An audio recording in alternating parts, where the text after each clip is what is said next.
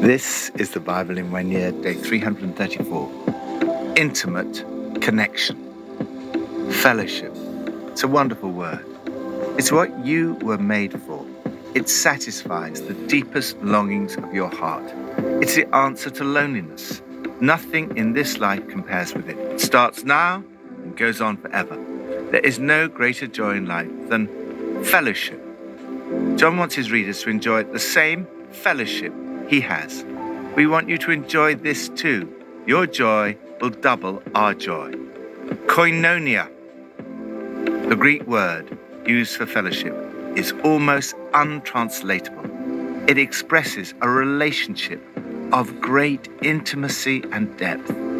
It even became the favorite expression for the marital relationship, the most intimate between human beings. It is a rich word that describes a life together in which everything is shared.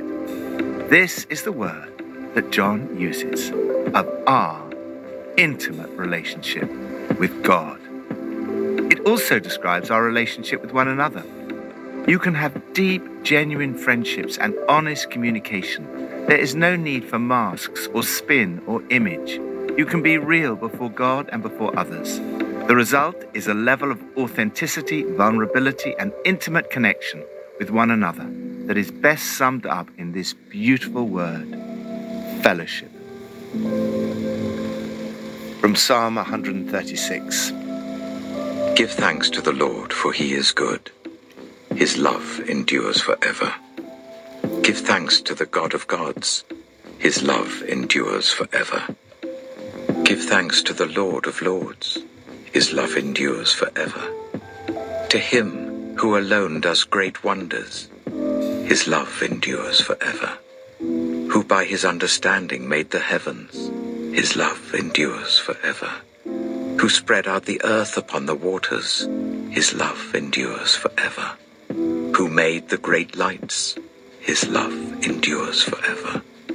The sun to govern the day, his love endures forever. The moon and stars to govern the night, his love endures forever. To him who struck down the firstborn of Egypt, his love endures forever. And brought Israel out from among them, his love endures forever. With a mighty hand and outstretched arm, his love endures forever. Thank God. God loves you. We need to be constantly reminded of God's love for us. 26 times in this psalm, the psalmist repeats, his love endures forever. Your intimate connection with the Lord is based on his enduring love for you. Respond by giving thanks to God for, first, who he is. He is the God of gods and Lord of lords. He is good. Second, for what he's made. He does great wonders. He made the heavens and spread out the earth. He made the sun, the moon, and the stars. Third, for what he's done. His hand is strong and his arm is outstretched towards you. Lord, thank you that your love for me endures forever. New Testament, from 1 John 1:2. That which was from the beginning, which we have heard, which we have seen with our eyes, which we have looked at and our hands have touched, this we proclaim concerning the word of life. The life appeared, we have seen it and testify to it, and we proclaim to you the eternal life which was with the Father and has appeared to us. We proclaim to you what we have seen and heard, so that you also may have fellowship with us. And our fellowship is with the Father and with his Son, Jesus Christ. We write this to make our joy complete. This is the message we have heard from him and declare to you. God is light. In him there is no darkness at all. If we claim to have fellowship with him and yet walk in the darkness, we lie and do not live out the truth. But if we walk in the light as he is in the light, we have fellowship with one another, and the blood of Jesus, his Son, purifies us from all sin. If we claim to be without sin, we deceive ourselves and the truth is not in us. If we confess our sins, he is faithful and just, and will forgive us our sins and purify us from all unrighteousness. If we claim we have not sinned, we make him out to be a liar, and his word is not in us.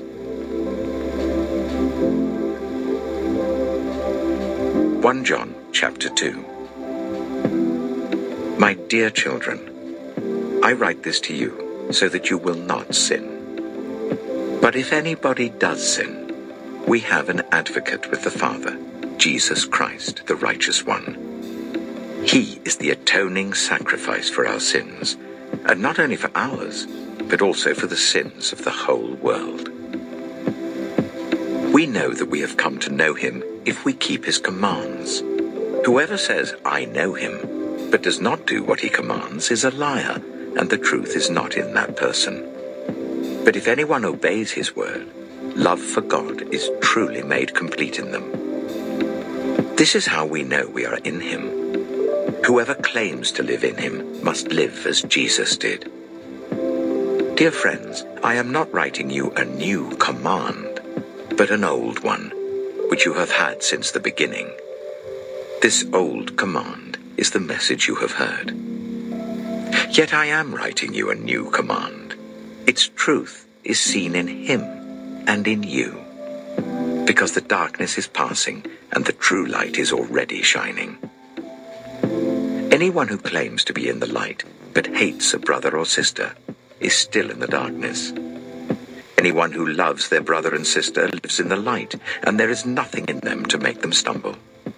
But anyone who hates a brother or sister is in the darkness and walks around in the darkness.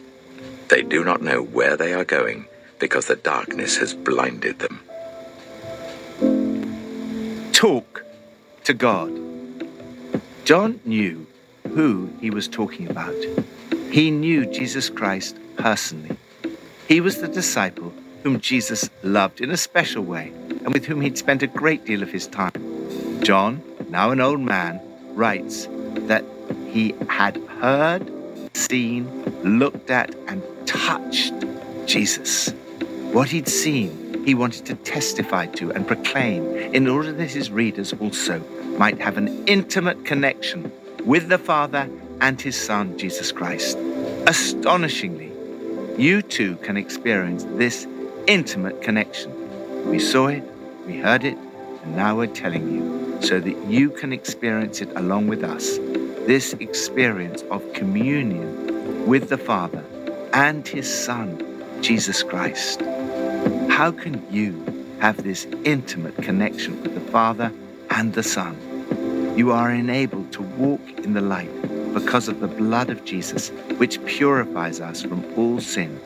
Because of this, even though we're still sinners, we are offered continual forgiveness for our sins. You are called to this intimate relationship with him, where you can talk to him about your sins and be assured of forgiveness. If we confess our sins, he is faithful and just and will forgive us our sins and purify us from all unrighteousness. The blood of Jesus continually cleanses you in the same way that the combination of your liver and your physical blood continually cleanses your physical body. The only requirement is that you admit that you have sinned and confess your sins. Keep short accounts with God. When you sin, quickly confess, repent, and receive God's cleansing. Get up and keep going. There is an extraordinary balance here. We're not supposed to sin, but rather to walk in the light. However, we have all sinned. And if we claim we have not sinned, we make him out to be a liar, and his word has no place in our lives. This leads to a wonderful combination. John both encourages his readers not to sin, while at the same time assuring them of God's grace and mercy if they do. The balance of a call to holiness alongside grace is right at the heart of the Christian life. Amazingly, when we mess up, Jesus is our advocate, our divine defense lawyer. We have one who speaks to the Father in our defense, Jesus Christ, the righteous one. It is the sacrifice of Jesus on the cross for you that makes it possible for you to be able to talk to the Father and the Son in the intimate relationship of fellowship. You are called to know God and to experience His love for you. Anyone who claims to be intimate with God ought to live the same kind of life Jesus lived. Part of this is seen in our connection with one another in the Christian community. If we walk in the light, we have fellowship with one another. A clear conscience, love, obedience, intimacy with God, and intimacy with one another all go hand in hand. Lord, thank you for the amazing privilege of being able to have fellowship with you and with one another through your blood shed for us on the cross. Old Testament, Daniel 5 and 6. Then Daniel answered the king, "You may keep your gifts for yourself and give your rewards to someone else.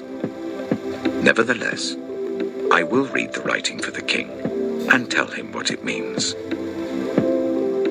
Your Majesty, the Most High God gave your father Nebuchadnezzar sovereignty and greatness and glory and splendor.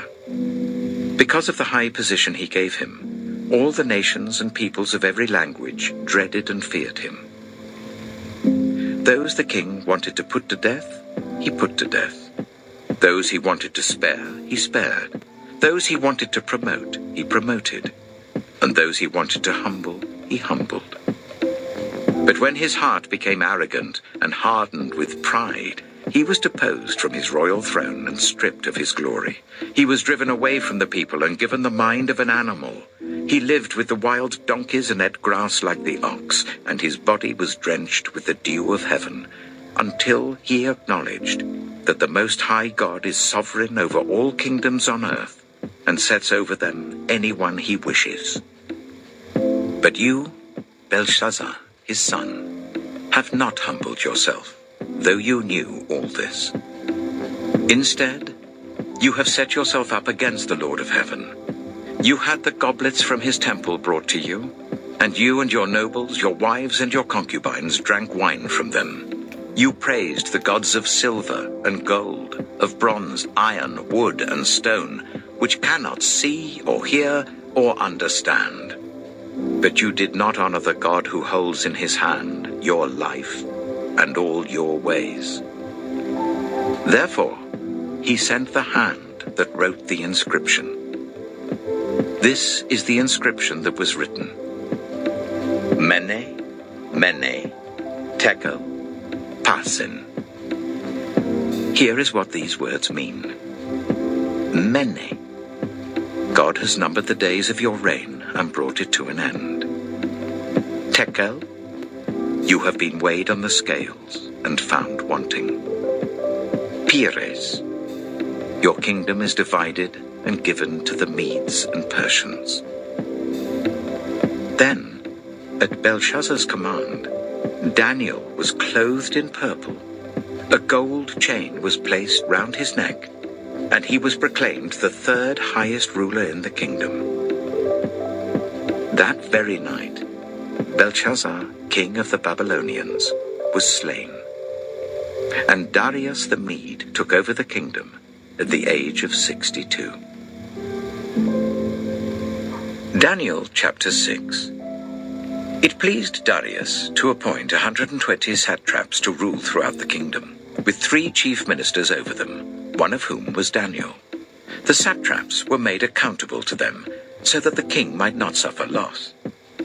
Now Daniel so distinguished himself among the chief ministers and the satraps by his exceptional qualities that the king planned to set him over the whole kingdom.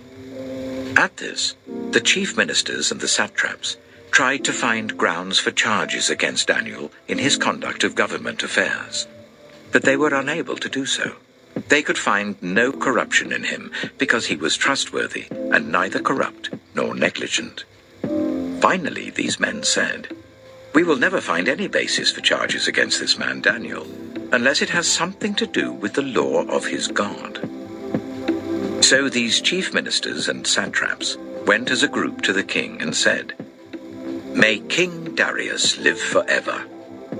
The royal ministers, prefects, satraps, advisors, and governors have all agreed that the king should issue an edict and enforce the decree, that anyone who prays to any god or human being during the next 30 days, except to you, your majesty, shall be thrown into the lion's den. Now, your majesty, issue the decree and put it in writing so that it cannot be altered, in accordance with the law of the Medes and Persians, which cannot be repealed. So King Darius put the decree in writing. Now when Daniel learned that the decree had been published, he went home to his upstairs room where the windows opened towards Jerusalem. 3 times a day he got down on his knees and prayed, giving thanks to his God, just as he had done before. Then these men went as a group and found Daniel praying and asking God for help. So they went to the king and spoke to him about his royal decree. Did you not publish a decree that during the next 30 days, anyone who prays to any god or human being except to you, your majesty, would be thrown into the lion's den? The king answered, the decree stands, in accordance with the law of the Medes and Persians, which cannot be repealed. Then they said to the king, Daniel, who is one of the exiles from Judah, pays no attention to you, your majesty, or to the decree you put in writing. He still prays 3 times a day. When the king heard this, he was greatly distressed. He was determined to rescue Daniel, made every effort until sunset to save him. Then the men went as a group to King Darius and said to him, remember, your majesty, that according to the law of the Medes and Persians, no decree or edict that the king issues can be changed. So the king gave the order, and they brought Daniel and threw him into the lion's den. The king said to Daniel, may your God, whom you serve continually, rescue you. A stone was brought and placed over the mouth of the den. And the king sealed it with his own signet ring and with the rings of his nobles, so that Daniel's situation might not be changed. Then the king returned to his palace and spent the night without eating and without any entertainment being brought to him, and he could not sleep. At the first light of dawn, the king got up and hurried to the lion's den. When he came near the den, he called to Daniel in an anguished voice, Daniel, servant of the living God, has your God, whom you serve continually, been able to rescue you from the lions? Daniel answered, may the king live forever. My God sent his angel, and he shut the mouths of the lions. They have not hurt me, because I was found innocent in his sight. Nor have I ever done any wrong before you, your majesty. The king was overjoyed, and gave orders to lift Daniel out of the den. And when Daniel was lifted from the den, no wound was found on him, because he had trusted in his God.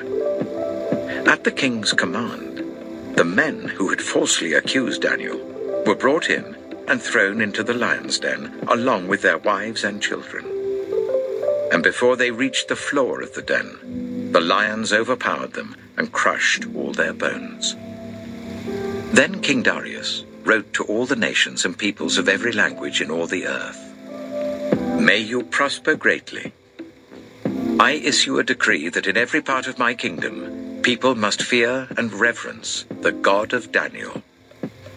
For he is the living God, and he endures forever. His kingdom will not be destroyed, his dominion will never end. He rescues and he saves. He performs signs and wonders in the heavens and on the earth. He has rescued Daniel from the power of the lions. So Daniel prospered during the reign of Darius and the reign of Cyrus the Persian. Trust God. Daniel enjoyed close, intimate connection with God.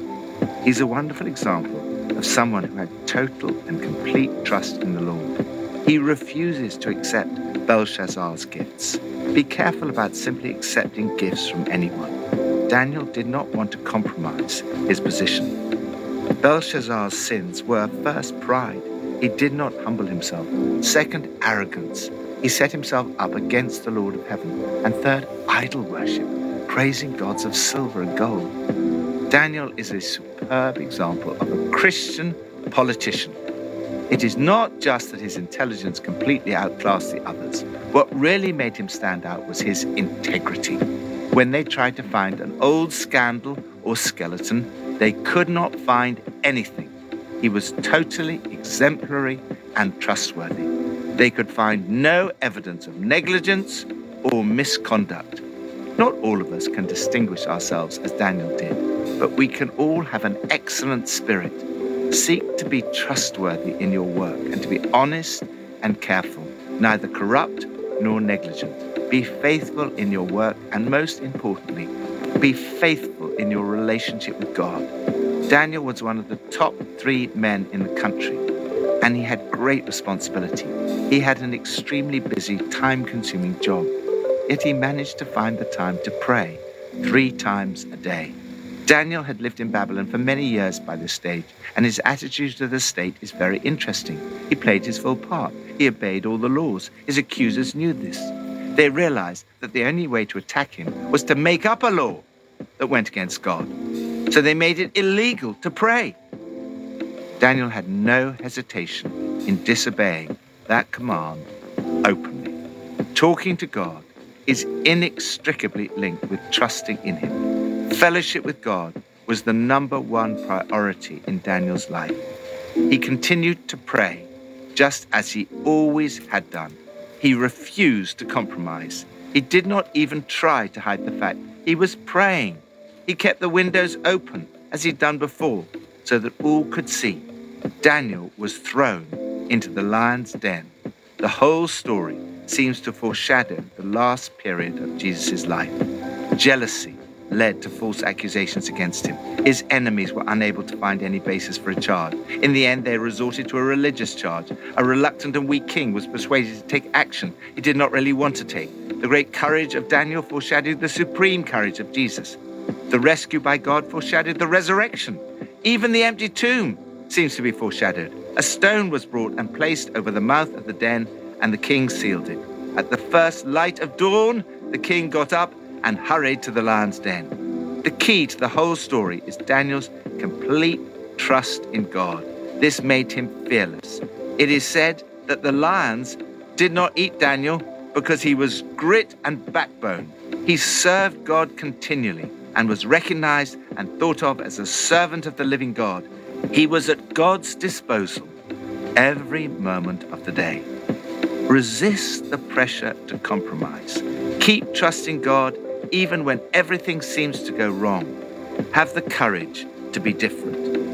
Lord, help me to keep walking in an intimate relationship of connection with you, thanking you, talking to you, and trusting in you. Pippa adds, looking at Daniel 5 and 6, we need more people like him to be advisors to our leaders in this day and age. It is impressive that Daniel was so loyal to Nebuchadnezzar and Darius, but he did not compromise his faith. He followed God first and was a politician and an advisor second.